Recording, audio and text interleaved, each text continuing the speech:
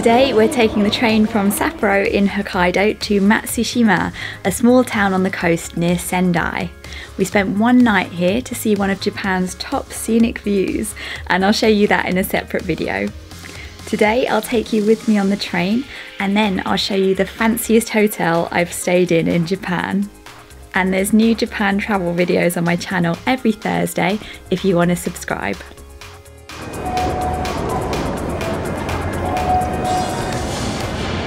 First, we're taking the Hokuto Limited Express from Sapporo to Hakodate.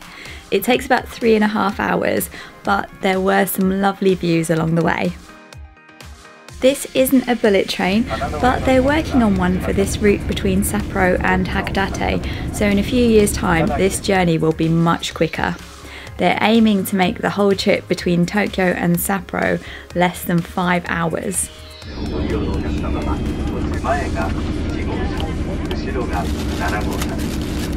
It's not quite as comfortable or spacious as the Shinkansen, the bullet train, but it's not bad. At the moment it's quite crowded because it's Sapporo Snow Festival time. This is warm coffee in a bottle from the convenience store. You can find it in what looks like a fridge, but it's warm. It's really sweet. I think it's got about 20 sugars. We changed at Hakodate to the bullet train. This is the Hayabusa and it's the fastest one. The name means peregrine falcon, so it's named after the world's fastest bird. I think the Shinkansen looks really cool. I just love how it looks. This line goes from Hakodate in Hokkaido all the way down to Tokyo, but we'll be getting off at Sendai to go to Matsushima. We just wanted to break up the trip and explore a bit more of Japan on the way. There's actually lots of interesting places in Tohoku along the way. I'd love to see more of them.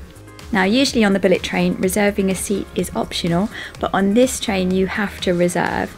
You can do it online before you go. It's pretty comfortable on the Shinkansen, so doing a long journey really isn't a problem. We're on here for 2 hours 40 minutes from Hakodate to Sendai. And for a long journey, you gotta have snacks. So let's take a look through the Shinkansen. This is a rest area between the carriages. There's places to freshen up, and if you need to make a phone call, this is where you can do it. You have to be quiet when you're in the carriages. This is also the only rubbish bin you'll find on the bullet train. I had to be quiet because there were some people standing there who probably thought I was kind of strange for filming the toilets.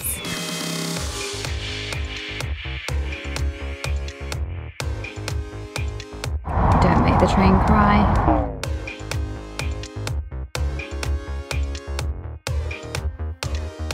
From Sendai, it's about half an hour on the local train to Matsushima, which is on the coast.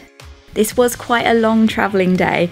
We left Sapporo at 10 in the morning and got to Matsushima at 5:45, but this was one of my favourite places from the trip, so I'm really glad we went. There'll be videos coming up to show you what it's like. We've arrived in Matsushima after about 6.5 hours on the train today on the way from Sapporo. It was quite a long journey, but we're here at our hotel, which is the Ichinobo Matsushima, and it's a very big room we've got. This is a much fancier hotel than I would normally book, but I had a voucher, so we splashed out for our final night of the trip. Okay, this was the final night of the trip, but it's not the end of the series. I've mixed it up, so we're not in chronological order anymore. When you first come in, there's this little entranceway. This is the same in Japanese houses. You have a little area by the door where you put your shoes, and then you don't wear your shoes inside the house. And they've given us these slippers to wear inside the room. And we also get these disposable slippers, which he says you can take home with you if you want to. So it looks like a whole apartment when you're here. It's a bit of a strange arrangement for the bathroom. In here we've got the sink. Hello.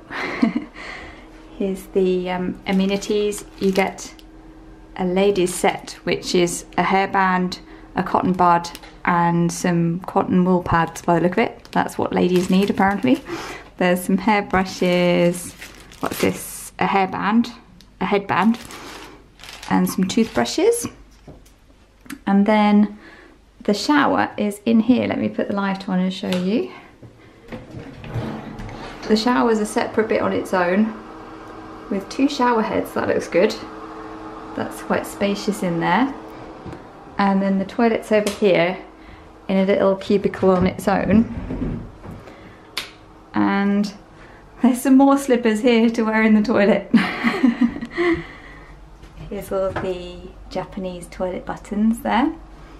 And this is another quite Japanese thing.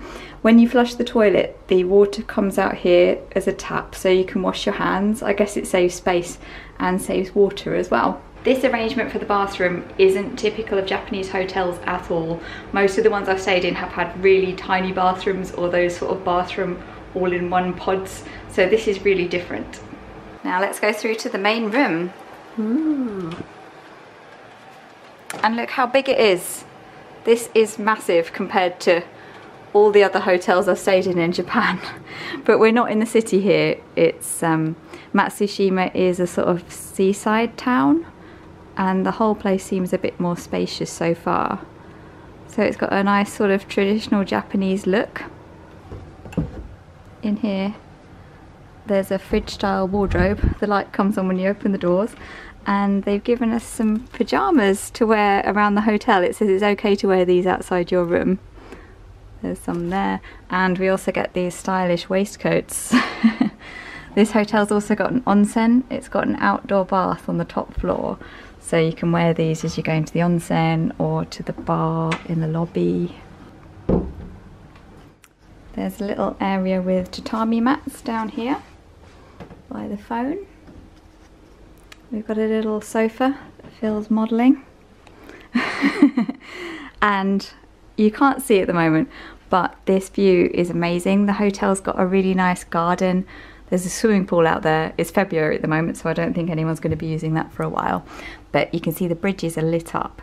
And earlier on they had flaming torches out there and it looked really pretty. I don't know if you can see, it's still snowing a bit out there at the moment. And it's quite a big hotel. You can see the rest of the building going around that side. The sea over there. Yes, it was dark when we arrived, so we haven't seen it yet, but the sea is that way. I'll show you in the morning when it's light. And another unique feature, this door here, you think it's a cupboard. No, it's not. It's a mirror that's hidden behind a door for some reason. There was a time when I was staying in a hotel and I got up in the night, put the light on, I hadn't realised there was a mirror right beside me, and I saw someone standing beside me and it really scared me. So if only I'd had a mirror like this with a door, it wouldn't have been so scary. And round this side of the bed we've got a sideboard with the tea and coffee making facilities and just some cupboards down here to put stuff in. But we're only here for one night, so I don't think we'll be doing much unpacking. So this is so much bigger than a normal Japanese hotel room, and it's really nice. So as I said, this is much fancier than a hotel I'd normally stay in, so I'm really looking forward to breakfast tomorrow morning. There's a buffet and I think it's going to be really good. There's also an open air onsen on top of the hotel. Now this is February, and while it feels warm to us compared to how cold it was in Hokkaido, the temperature is still just above 0 degrees C, so we didn't really fancy it. But apparently they do also have free ice cream up there. The view was beautiful. This was such a lovely place to stay. You can see some of Matsushima Bay, which is known for hundreds of tiny islands, and there's more of that coming up. Now it's the morning and we're at breakfast. I wish I could show you more of the buffet, but I didn't want to disturb other people having their breakfast. We felt a bit out of place because everyone else was wearing the pyjamas and waistcoats from their room. We don't usually have breakfast at the hotel, but they had a really good buffet. A lot of it was cooked fresh and there was a lot of fish. I had udon with sesame dressing. I think it was supposed to be for the salad, but I love sesames. Then we went for a walk outside in the gardens. No one else was out there because it was pretty cold. The garden probably looks better when it's not the middle of winter and everything's a bit more green, but I think it's still a lovely view. Even if I was just there for one night, this was a lovely hotel. I forgot to mention, the other good thing is in the evening they have free beer in the lounge. I can't wait to show you the rest of Matsushima. It was really beautiful. Remember to have a look at my designs on cakeswithfaces.co.uk, especially when you're starting your Christmas shopping. And I'll see you next week on Thursday.